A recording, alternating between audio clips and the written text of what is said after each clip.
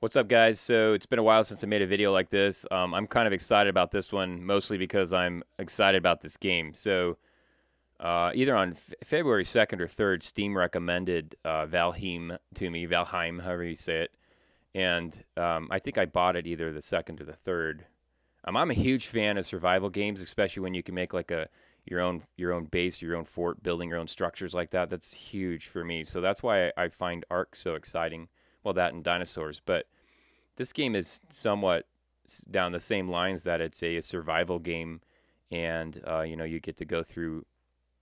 Well, I mean, I don't really know how far you go because I haven't really played it a ton. I'm still building wooden walls and whatnot, and as you can see, like examples of like this little town here. I mean, they're building castle structures. That's totally amazing, and full size boats. I mean, I just have like a little raft. I'm looking forward to this.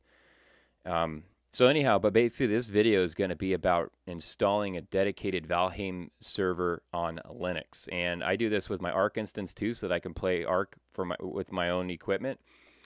And so my Ark server is private for me and my friends and family. And the Valheim server will be the same, but I wanted to show you guys exactly how it is that I installed and got this up and running. It's not super complicated. It actually kind of follows the same path as I did with the Ark server instance. I don't know if you've seen the Ark server dedicated Linux, but it's the same basic idea. What we're going to do is we're going to use a base Ubuntu instance. You can use whatever's the latest, I think. I mean, I built this on an 1804 just because I already had the ISO downloaded. I'm pretty sure the newer versions are just fine as well. But if you have any issues, I mean, I guess you could always start with the same version that I did. I did give this particular VM 2 vCPU and 8 gigs of RAM. Now, when I first started the server build, I didn't do that. I gave it 1 vCPU and 4 gigs of RAM. And I thought I was running into issues with getting the server started, but I don't think I actually was. I think what I was running into was a resource issue, and it wasn't enough vCPU to start the server, or at least not in a timely fashion. I thought it was locked up or hung up or whatever. But as soon as I get 2 vCPUs and 8 gigs of RAM, it was significantly better performance, like significantly better. So if you're wondering like so if this is a dedicated host, that's one thing. But if you're running it in a VM, give it at least 2 vCPU, and if you got lots of RAM, this particular box I run it on actually has 128 gigs of RAM. So giving 8 gigs of RAM is no big deal. I only got a handful of VMs that run on there for my lab stuff anyways, and so I've got lots of extra RAM. One last final prerequisite is, according to the documentation by Iron Gate Coffee Stain Publishing, or whoever, I guess Iron Gate's the developer. So Iron Gate made a small little PDF that you can view that's part of the Steam download package, the dedicated download package. And it kind of goes over some basic steps, but it's pretty vague in my opinion on those steps. But anyhow, it talks about you're going to need to NAT forward these ports to your internal server. I read some other articles where somebody said they just did this port only, or another person said just these 2 ports. The official documentation says all 3, so I did all 3. You can play around with that if you want to. So here's also a comment like right here. It basically says these are the port range that you need to forward. And so that's called port forwarding, or like in an actual router that's just called NAT. So let's get started on this. This is going to be hands-on. We're going to go through. Let's see if I've got the state of the server back to the way it's supposed to be. Yes, perfect. So basically, we're gonna install the service, but we're gonna install everything, or the Valheim server, but we're gonna install it underneath of a user called Steam. And I do that because I want the service to run as Steam, so it doesn't have elevated rights. I don't want it to run as root or anything weird like that, or my user that I sign in as. I want it to run as its own containerized user account. Containerized is probably not the correct term there, but for security purposes, I'm running it in the context of its own user. Anyhow, let's get started. So basically, I kind of cheat on this. So for you diehard Linux guys, I just elevate to root and just work in root for most of the part. The first thing we're going to do though is let's do an app upgrade, update and upgrade, just to make sure that we're at the latest package wise. Shouldn't take too long. I don't think there's a ton of updates to be done. Yeah, it's moving pretty fast. The server that runs this is backed by SSDs, and so it runs pretty quick with the VMs. And actually, I do have my Arc server running right now too on the same physical host, so it does pretty good. So the next thing we're gonna do is add that Multiverse Repository, and then I need to add the 32-bit architecture, because the Steam command is the application we're going to install to then install a Valheim server, and the Steam command application I believe is a 32-bit app. I don't think it installs correctly if you don't do that. So if you want, you can mess around with not doing the add architecture. I didn't. I had that exact command from when I did my Arc server instance, and it's basically the same Steam command program. So as soon as it gets done here, which should be shortly. So I'm very excited about this game. I didn't realize that it had so much potential when I bought it, but man, I think it's going to be an amazing game. So let's go ahead and say add apt repository multiverse. Gosh, I can't type, can I? Okay, enabled. I want to add architecture for i386, which is 32-bit.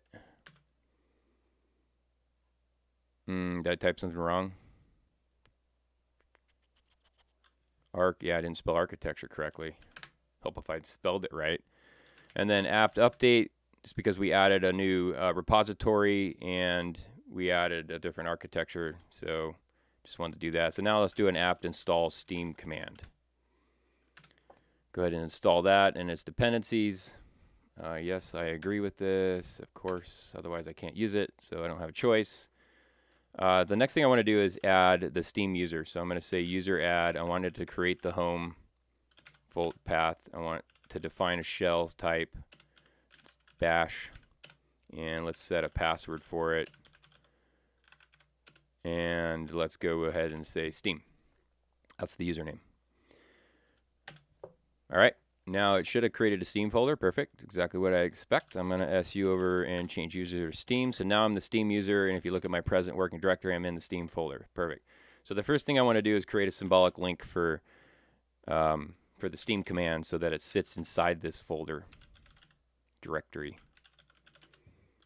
so that I can execute Steam command like that. There we go. And the next thing I want to do is install Valheim server from using Steam command. So the Steam ID for the dedicated server is 896660. But really you're just going to copy and paste this command here. And it is going to install it in the Steam folder. So the Steam user folder, /home/Steam, and then /Valheim server. So I want it underneath its own directory inside the home path for Steam. It's not a super large game, which is great. So it shouldn't take super long to go ahead and install this. Yeah, so I need to pay attention, I guess, to my commands here, because they're probably going to be behind my face, aren't they? So let's just go ahead and move this window like that, so that my ugly mug is not covering stuff that you might want to see. Alrighty, almost done. Extracting, installing, extracting, connecting. Actually, now I think it has to do. Now I think maybe it has to do the actual download of the game. Maybe not. Yeah, there it goes. So the game is, let's see, what's that number? 1 gig. So that makes, I mean, that's the same size as the game itself when I installed it on my desktop.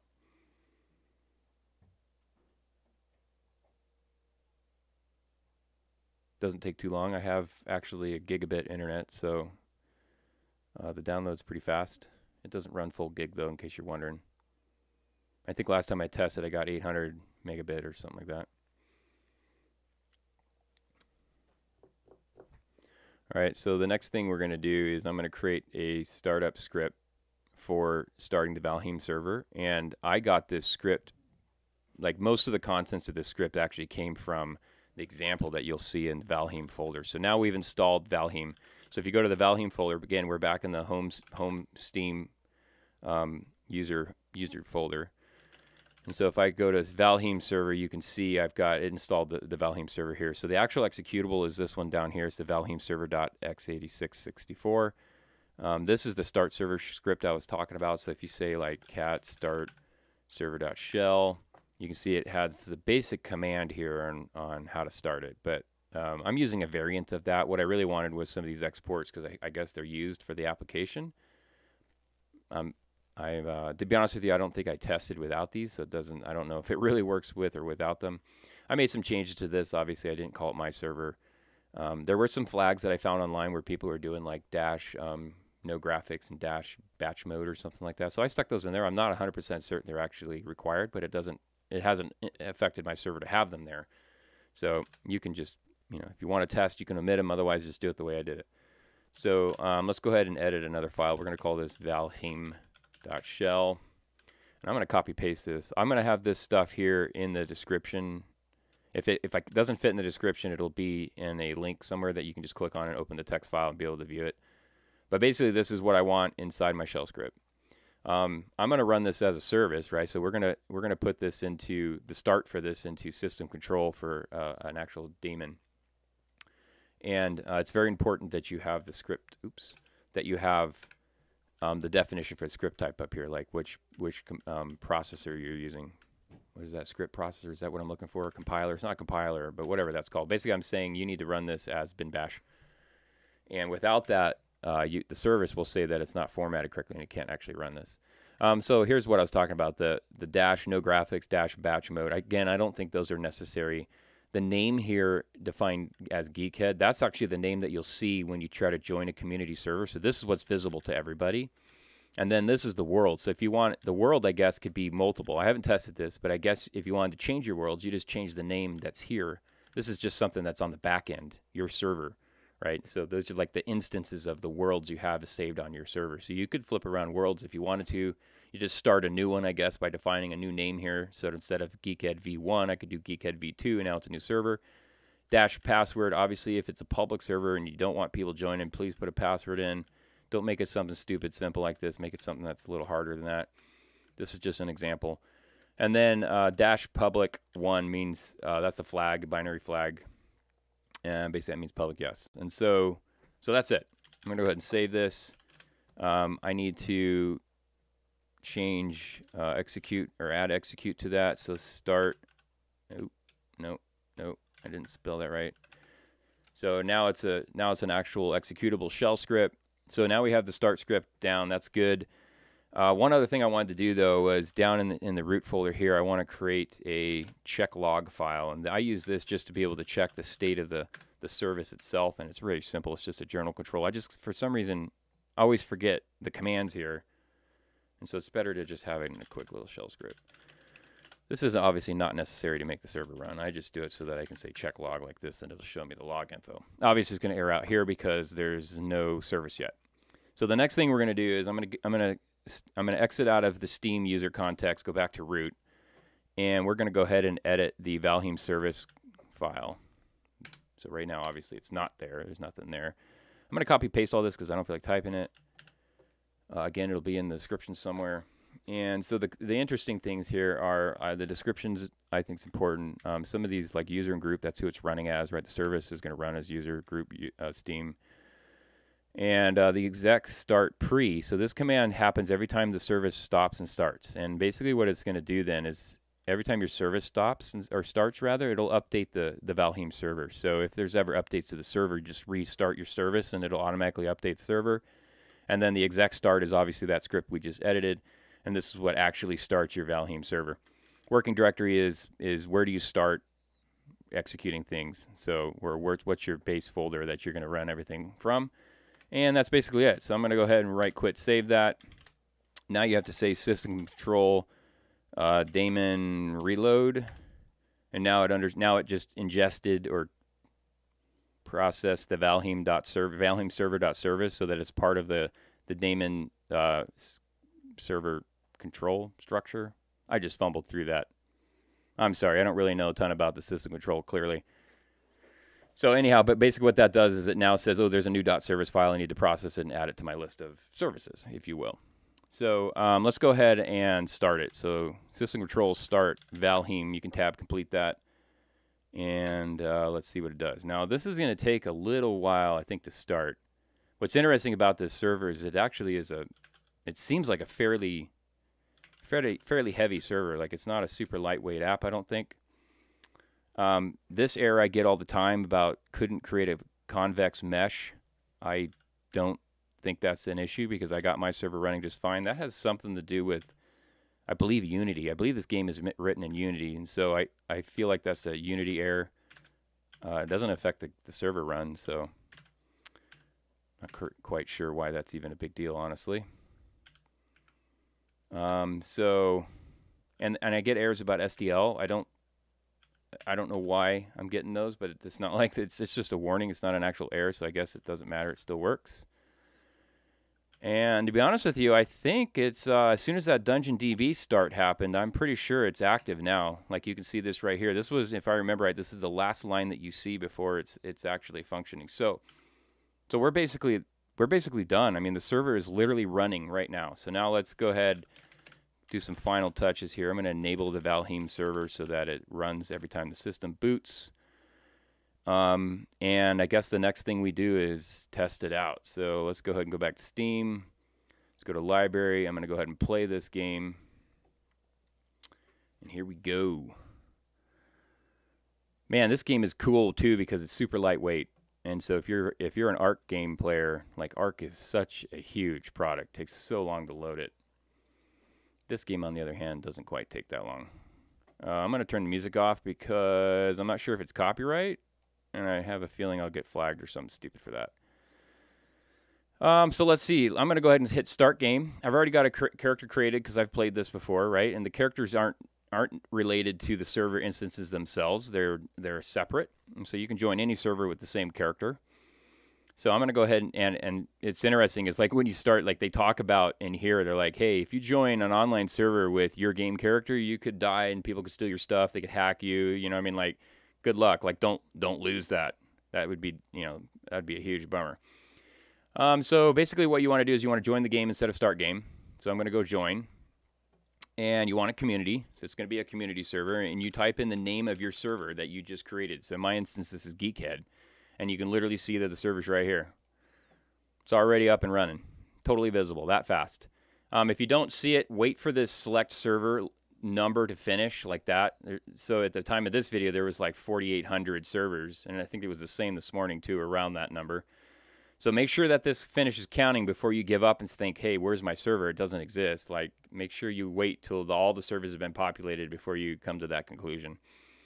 So I'm going to go ahead and hit connect. And it's going to load. Now it's going to ask for my password. And it should put me right in. Now, I've already joined the server once before, so it should just start me right back. No, I have not, actually. Maybe I have. I don't know. I restored a snapshot on the VM, so I don't remember the current state. Yeah, I have arrived. So I guess this is my first time hitting it. Hence why I'm standing in the center.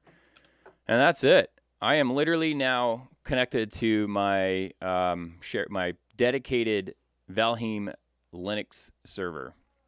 And now my friends can connect and play with me on the same server. Plus, it's always running, which is the nice part, right? Now my server's running all the time so that anybody who wants to play can hop on and play. The world is always existing. You don't have to wait for me to start the game and share off a server. It's a dedicated server. It's always going to be there. And if you've got hardware laying around at home, this is a really good solution because I'm pretty sure if you had to pay for Valheim server monthly, I mean, it'd probably be $5-10 a month. I would assume it's probably similar to Minecraft or Arc instances, and actually Arc's probably even more because it requires more resources than Minecraft does. So I'd imagine you probably spend a decent amount for a dedicated Valheim server. Plus, I don't know how many people are the game's brand new, so how many people are actually doing it. So that all aside, I say make your own, host your own server. And that's it. I guess that's it for this video. Hope you guys enjoyed. Hope it was helpful for you getting your own Valheim server up and running. Thanks for watching.